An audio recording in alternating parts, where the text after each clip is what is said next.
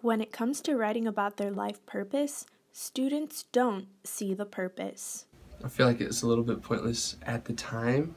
Since 2002, Pepperdine has required incoming freshmen to write a response essay to an article about vocation. The majority of students believe the assignment is not beneficial. First 2 days in school and you're already writing an essay about what you want to do.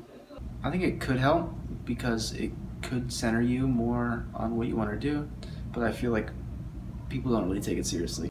However, some students recognize the benefit it could have. It's good to have something that, even if it forces you to think about what you want to do, it'll just be good for your life and for you as a person.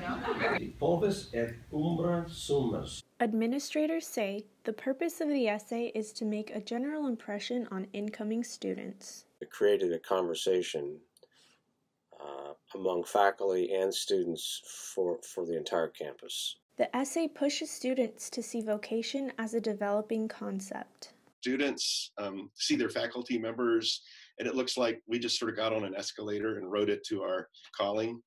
And the fact is, it's been a journey for all of us. However, both students and administrators agree there is a disconnect between the assignment and its purpose. Since we write it freshman year and we're never asked to return to it, it loses its impact.